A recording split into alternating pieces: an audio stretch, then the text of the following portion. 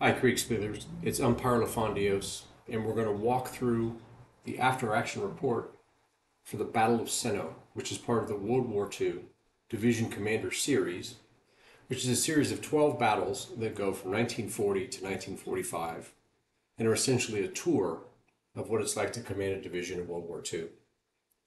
This battle was tremendous, and I had a great time umpiring it, and I had a really good time interacting with all the players afterward with respect to the lessons that they learned and the insights that they had gleaned from participating in this scenario.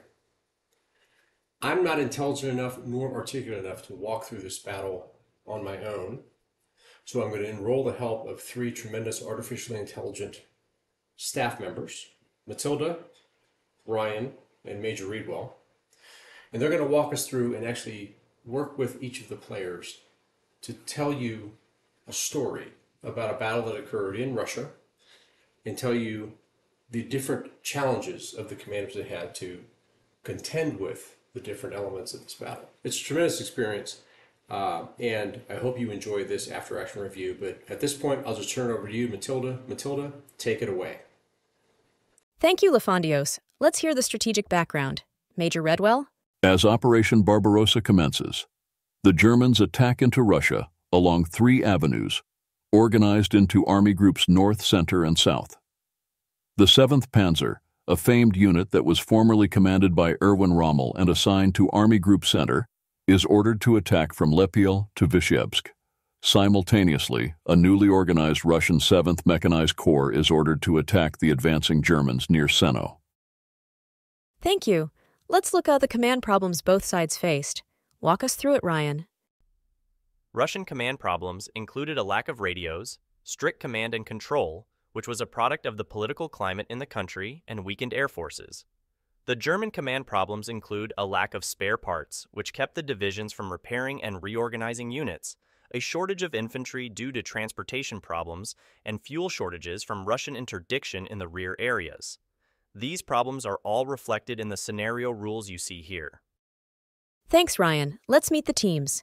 The German and Russian teams will now introduce themselves. General von Funk? I am General von Funk, played by Tunisgrad. I am the Division 1A or Operations Officer Major Schweifert, played by Designer of War. I am Colonel Tomel, played by Stephen. I am Colonel von Boinberg, played by Desert Fox. I am Captain Weber, played by Hendrik. I am Captain Klein, played by Aleph. I am Major Becker, played by Chinleaf. I am Major General Vinogradov, played by Octavius Victor. I am General Ivanov, played by Chief. I am Colonel I.D. Vasilev, played by Carol. I am Colonel Ramizov, played by a username that consists only of the letter E. I am Colonel Kreezer, played by White Hussar. I am Captain Pavlov, played by Samurai. I am Lieutenant Colonel Sokolov, played by Scottish Civil War Savage. I am Lieutenant Colonel Petrov, played by Zhang Xin. Those are the commanders. Let's look at what they had to work with. You see here the respective orders of battle. This is a meeting engagement where two moving forces encounter each other. At the start of the battle, the force ratio by combat power is 1.2 German to 1 Russian. The Russians have more artillery and better tanks in their T-34s. German equipment relies on out-of-date tanks in the Panzer I and II, and Czech-built tanks, the T-38. We've met the commanders and reviewed their forces.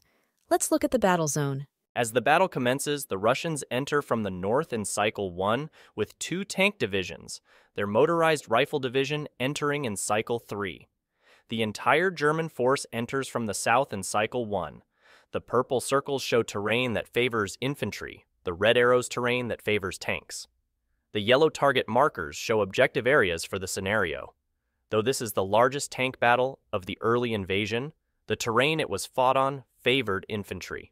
Now let's hear the battle plans from each commander-in-chief. Corps Recon. I want you out of the gate first, preferably before sunbreak. Drive hard across the field to reach your position. Report any enemy sightings that is larger than a single battalion immediately via runner.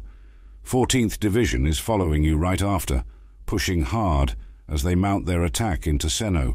14th Division. Hold Senno as long as you can and provide a defensive screen for that land gap between the two lakes until the 1st Infantry set up shop at Krasny Luch. 18th Division. You follow 14th Division out of the gate and take up position on Corps Recon left flank as quickly as possible. defend your positions. 1st Infantry will be at Krasny Luch in 3-turn cycles, so only after that will we have some amount of tactical flexibility. Our attack plan is going to consist of a main thrust under Kampfgruppe von Boineburg through the center of the map into the open ground north of Senno. This area is flanked by marshes, forests, and the town of Krasny Luch, so packing too much armor into this area would be dangerous. Thus, the Kampfgruppe Tomale will be advancing through the west, between the 2 lakes and to the west of Krasny Luch. 37th Recon will be attached to Tomal to act as infantry support as we're short on infantry. K7, Motorcycle Recon, is to move north via the eastern part of the map to recon enemy positions in the woods there, and also make sure there aren't any surprises coming up through the road to the east. Let's review the first battle reports. In Cycle 1 through 3, the units moved into position in accordance with their respective commanders' plans. The Germans moved quickly to their assigned positions. The Russian 1st MRD was not yet deployed, but the 14th and 18th Tank Divisions moved into position. The 233rd pushed hard to the east. Let's hear from that commander. My most critical decision was rushing ahead to cut off the enemy early on in the woods, keeping eyes in the open till help arrived. The stage is set. Let's hear the Russian 14th Tank Commander's approach to his orders to take Senno. Send the T-26 battalions as my probe towards Senno and the flat land to its right, next to the water. I use them as a means of finding out where the enemy tanks are massed, while keeping my best battalions hidden from them. His opponent, von Boinberg, gives orders to move north in a probing attack. Panzer IIs, flank left, use surprise attack. Panzer IVs, attack straight ahead, use smoke. Colonel Tommel launches a probing attack from the west to the north of the lake. Company 3 and 2 shall move east to engage the enemy dug-in positions at range, taking care not to move into the woods. Meanwhile, Colonel Remizov of the 18th Tank Division, after seeing contact with his infantry, orders his division to attack north toward the enemy, not realizing they are reconnaissance units. All battalions are to swing north once the enemy to the front has been destroyed, unless we destroyed all of them here, and there's no more threats to the north. The Russian 1st Motorized Rifle Division arrives, moving into position in the west. Let's listen to the orders from Colonel Kriegser, who moves units to stabilize the line. 3, 5, and 4 battalions begin moving towards the forest, south of Krasny Luch. As we enter the mid-game of Cycle 4, these skirmishes seem small, but Major Redwell will give you a look at the impact on relative combat power. While combat power is highly dependent on command decisions in the deployment of combined arms attack and defense, we can look at the base values for an indication of how the battle is trending. The relative combat power shifts noticeably when the 14th Tank and 233rd MRD take losses from armor assaults. By Cycle 4, the ratio of combat power has gone from 1.2 German to Russian to 1.7. The pendulum has begun swinging. Now let's go to Ryan for a classic Kriegspiel moment. And now for our Kriegspiel moment. The 1st Motorized Division Commander orders. The 2 recon battalions try to find out what the German troops to our west are composed of, but do not engage. And the recon commander, who is not to engage, orders, attack the Germans in the forest. The attack goes in, is repulsed, and one of the recon units is now down to 75% strength. Thanks, Ryan. It wouldn't be Kriegspiel if there wasn't an all-out assault despite orders to the contrary. Now we'll listen to hear how the 14th Tank Commander made a sober assessment of his situation and made his most important call. The most critical decision on my part was to declare that I lacked the offensive power to advance on Senno. I felt that the enemy defenses were too strong and that repeated use of their artillery would reduce my command to nothing. And now his opponent, Colonel von Boinberg, talks about how his subordinate's initiative allowed him to change his approach and make his most significant decision. I was initially taking a careful, deliberate advance with liberal use of artillery. But then my subordinate took a more aggressive approach which worked, so I switched gears and threw the entire regiment forward. I then faced 2 different enemy regiments and split my force, using half to shield while I attacked with the other half. Here are some insights from the commander of the 18th Tank and the Corps Reconnaissance Commander.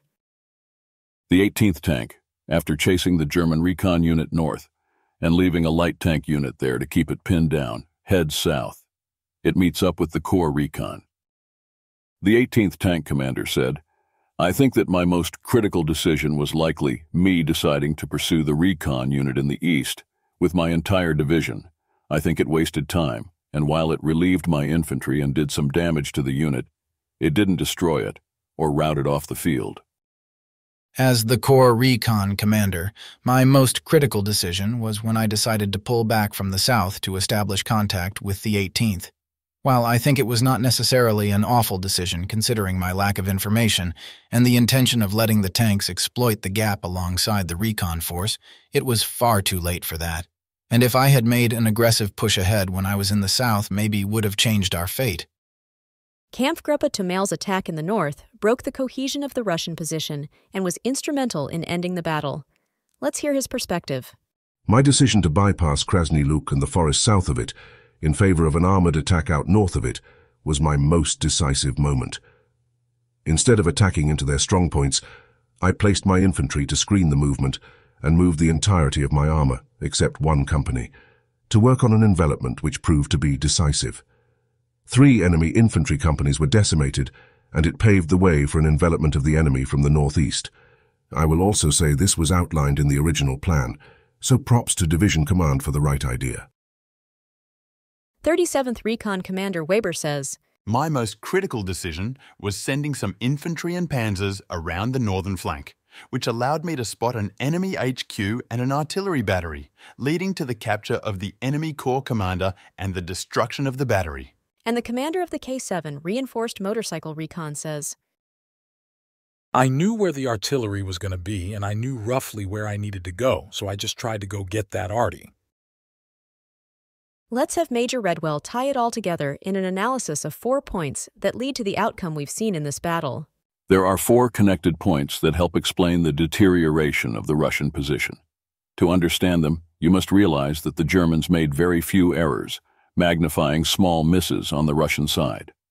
On point 1, the 14th Tank split its infantry and tanks, and an attack destroyed the infantry. This weakened the 14th.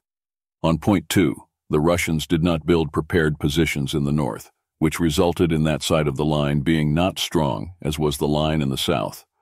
On point 3, the K7 Recon moving north and the 18th tanks chasing it slowed the 18th in its line of deployment to attack Senno.